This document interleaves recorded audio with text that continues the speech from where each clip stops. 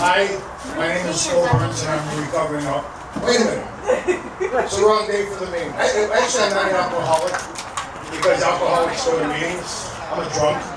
And I really can't drink that much because a year ago, last Friday, I was treated for prostate cancer.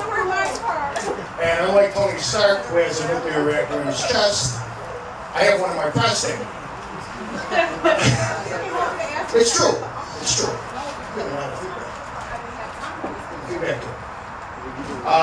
But yeah, I was treated last year, and I went through a pretty tough time 2 weeks after I had the treatment done. I ended up with a catheter because I couldn't go to the bathroom. That stuck in for 2 months, and because the weather was warm when I had it done, I actually could have made some money selling warm lemonade on a corner. I guess not. My radiologist told me I might have some negative side effects from the procedure, and forgetting to tell me about the catheter. One of the other ones was that I might grow another penis, but then I thought to myself, how could that be a negative side effect? I can get a blowjob and hand job at the same time. Oh yeah. Let's see. Anybody here ever been in the military? Yes. What branch? Navy. That doesn't count. I wasn't getting drunk. I was in the Army. I was military police. Fuck you. And it's funny because once I graduated from MP school, which was in Fort Gordon, Georgia, yes, I believe that's where they filmed Deliverance in Georgia, we were issued our own handcuffs. Now mine were all steel. They gave the Marines handcuffs covered in fur, wrapped in fur, whatever. So you kind of figured, okay, they're not going to use them to take in prisoners. The SPs, which are not really MPs, they just give them a baton or a billy club, if you will. And I think I know what they do with them when they have somebody that's being an asshole that they have to take in. Yeah. Anyways, when you get a certain age, you have to go have certain medical tests done. When you hit 40, guys, you have to have a prostate exam. Anybody ever had one? Yep. Nobody, no guys here ever had a prostate exam. I'd be lucky.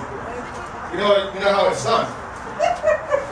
They take their index finger, put a glove on, put some kind of gel on it, and stick it up your ass. Now the thing about that test is when they do the test and they're examining it, make sure you don't see both of the doctor's hands on the table.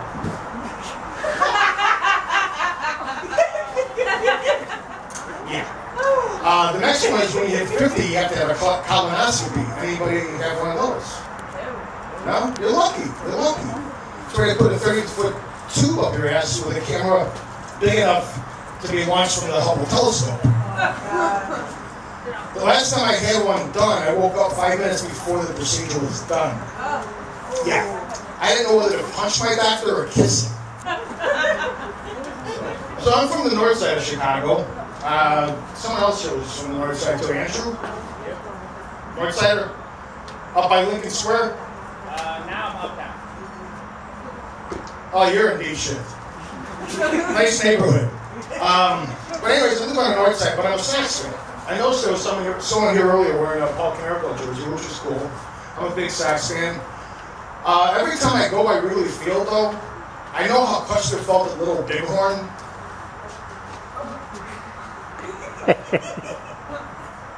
Oh, come on, you don't know your history?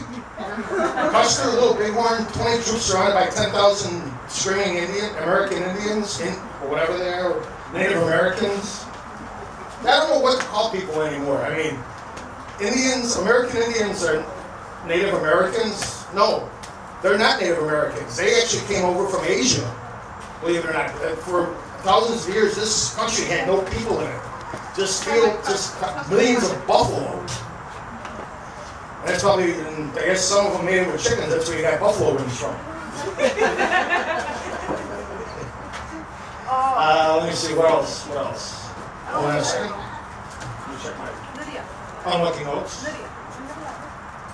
A lot of times I see women riding bikes in Chicago, and you know, it's good. I'm thinking about getting a bike myself. But whenever I see a woman riding a bike, the first thing that goes through my mind is, the theme for the Wicked Witch of the West and the Wizard of Oz. The thing that comes out of my mouth, though, is I ask her if she's making any money peddling her ass. I've never gotten hit. I actually had someone else do that on a cigarette break at a job I had. He got slugged. And I bust out laughing. And he asked me why I was laughing. I told him, because you asked and she hit you, not me.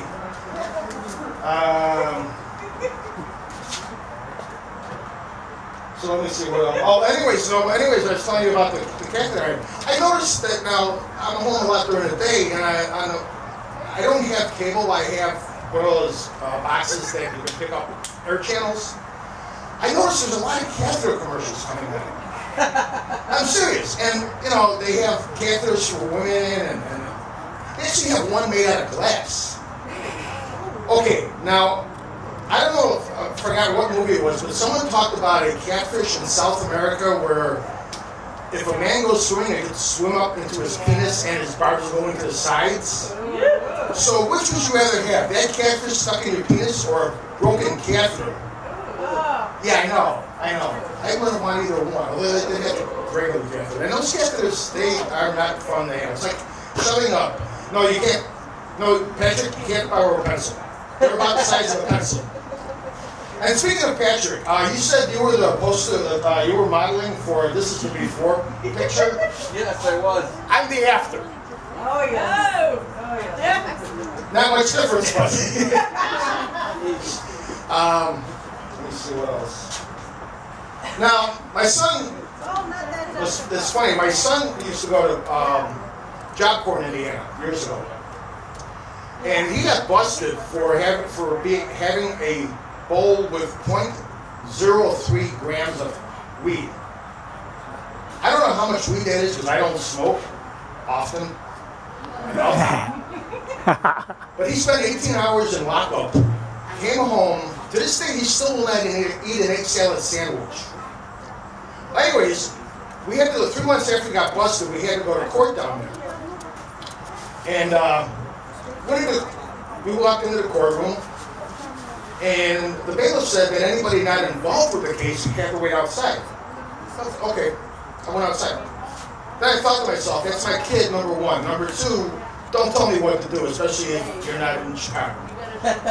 So I went back in, I'm sitting all the way in the back, and when they called my son up, in the back of my mind, I'm picturing him crawling up to the judge on his hands and knees, pleading, please don't lock me up with Bubba, please don't lock me up with Bubba. Bubba being a 390-pound, 6'7" black badass.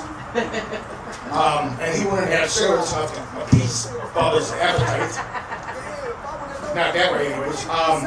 Actually, he walked up very quietly, and what freaked me out, does anybody remember Judge Paul Melander from CSI, the judge?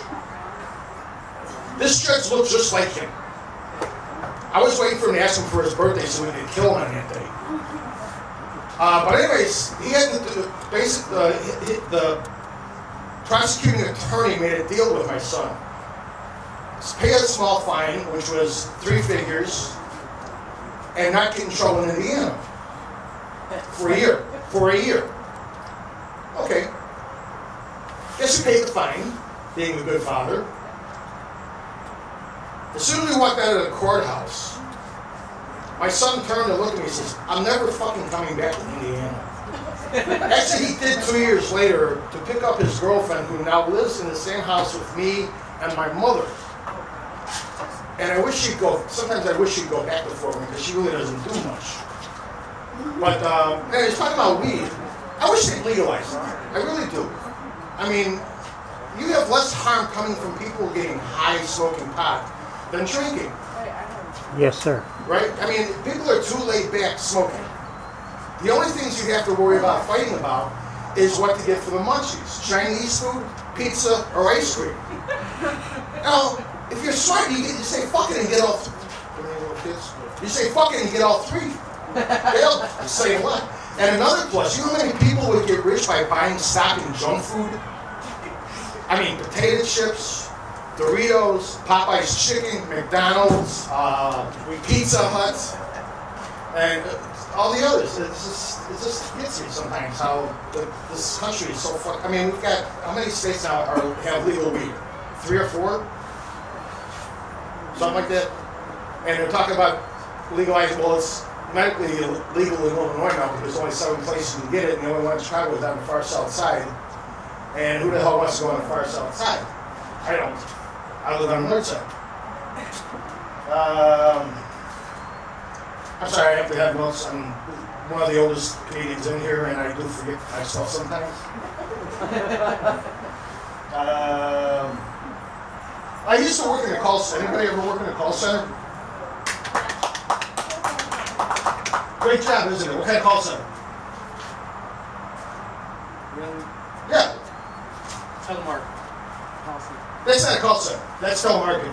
I'm talking about a call center where people would call in looking for jobs with companies. We have Fortune 500 companies like Jenny Craig, Waste Management. I had more screwed up phone calls with Waste Management. You know who Waste Management is, right? The trucking company, garbage trucks and all that. I had more screwed up calls for waste management jobs. I had one guy call up. He was from Florida. And I couldn't understand a word this guy was saying to me. I recognized the accent, I just couldn't figure out where it was from. And I called my supervisor over and I had her listen in, and she couldn't figure out what the hell he was saying. And I knew I've heard the accent before. I'm sitting there thinking and thinking. 2 days later I figured it out. It was Cajun. And if anybody's ever listened to a Cajun talk, you don't understand half the time. The second one, this guy called in from Canada, looking for a truck driver's job. I got his name. I asked him what his address was. He asked his wife what his address was. Right there, I knew something was screwed up. So I put the address in the database. I asked him for his phone number. Again, he asked his wife. Then I had to ask them for a zip code. Well, they don't have zip codes. It's postal codes up there, and it's not like ours where we have all numbers. There's the letters and numbers, and I think it's 6 characters. Again, he asked his wife what their postal code was. Who the hell's going to drive the truck? Who? Now, I had this Mexican guy call in once. Looking, it wasn't a truck driver's job. It was working in a landfill. Yes, they still have those, and they have Waste Management runs those. Anyways, I go through the whole script with this guy. Okay, got his name, no problem. Got his address, no problem. Phone number, blah, blah, blah, no problems. I had to ask him the EEO questions, which is gender, race, that. He told me his race, Mexican. There was another one. Then I asked him what his gender was. He said Mexican. No, what is your gender? Mexican. I didn't want to say, what the fuck sex are you? Finally, I asked him, are you a man or a woman? He said, oh, I'm male. Okay. My dream interview working in this call center would be an interview where somebody calls up looking for a truck driver's job. Now, I had women calling truck driver's jobs too. But my dream interview would be somebody calling up for a truck driver's job, goes through the whole script, aces it, and then they have something to do with special needs, handicap, whatever. He would stop me and say, by the way, I'm legally blind. Now, my question to him would be, what, is your fucking dog going to drive the truck? This stuff is actually funny. I have got laughs. I was just talking to her. But, yeah, I used to have relatives that live down here, but they're all dead.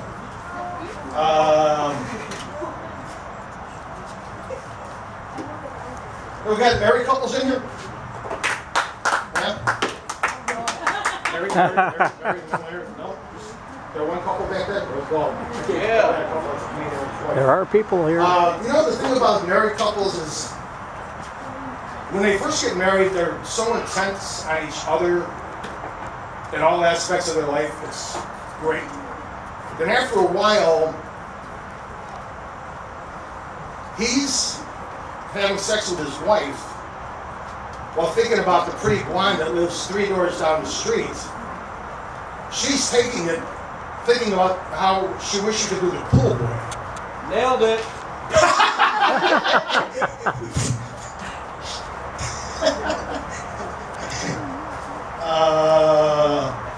So years ago, I went with my last wife. I've been married 4 times, 3 wives, 4 times. Wow.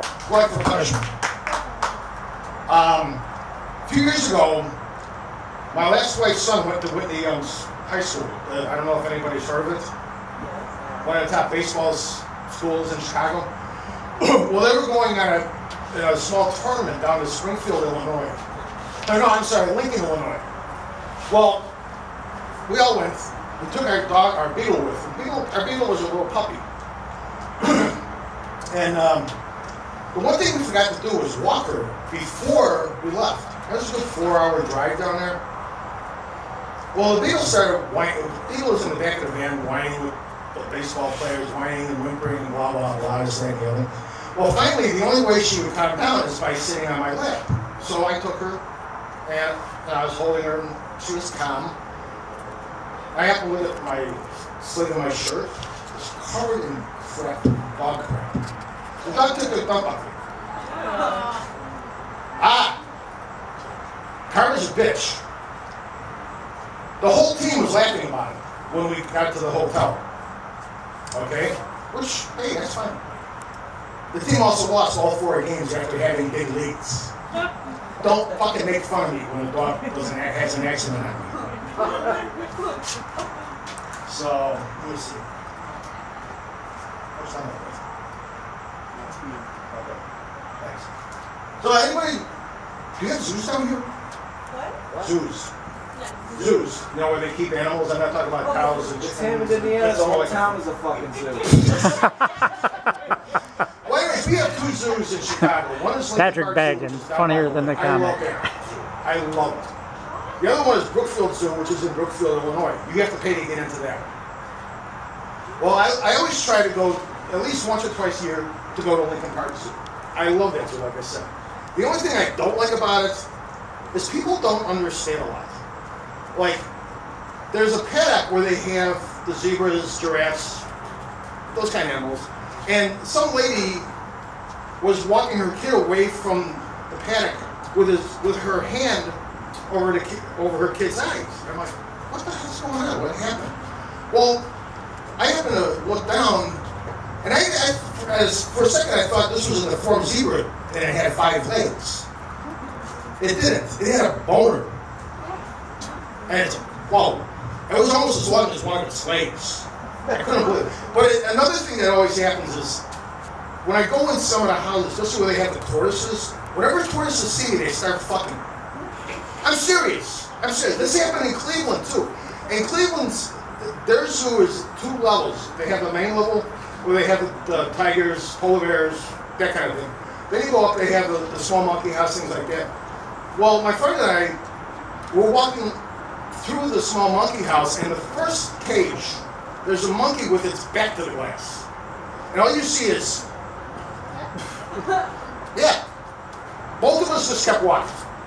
We go out, and there's this, like, enclosure with 2 ginormous tortoises. And it was feeding time. So, they put a bowl of fruit and vegetables down, and one of the tortoises starts maybe 30 feet from where the 2 were sitting down, or laying down, whatever. One of them gets halfway there. The other one, I didn't know tortoises can move as fast as they could with that heavy-ass shell on their back. The second tortoise mounts the first one halfway to the food. I think they were still moving toward the food, and they were fucking. And all I heard was a splashing sound. Think about it. Was that the female coming, or was that just the male getting his rocks off? So we got up there, and we're coming back. We had to go through the monkey house. We stopped by the first cage again. Well, lo and behold, there's a small monkey facing the glass, spraying it with cum. What the fuck? I mean, come on. Good thing there weren't bars there. Otherwise, people would get sprayed with everything. So I think my time is up. Yeah, okay, I'm done. Thank you very much. Hey, hey, hey. All right, Mr. Phil Garner.